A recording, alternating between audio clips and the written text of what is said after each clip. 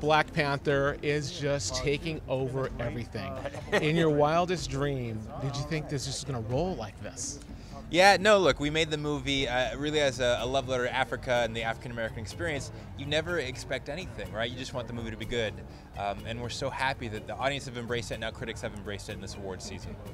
Now, going into, tonight, good luck with the Scripter Award. Thank you, Then we just roll giant Oscars here in 2 weeks. Yeah. Do you have any feelings going into Oscar? No, look, it's a little bit of nerves, right?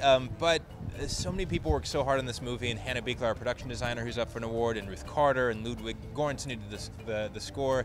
They've all put their heart and soul into this movie, so it's just great that they get to experience this on the biggest stage that we have in Hollywood. Now, on the flip side, we just out of Sundance, $50 million on distribution deals between Netflix and Amazon. Yeah.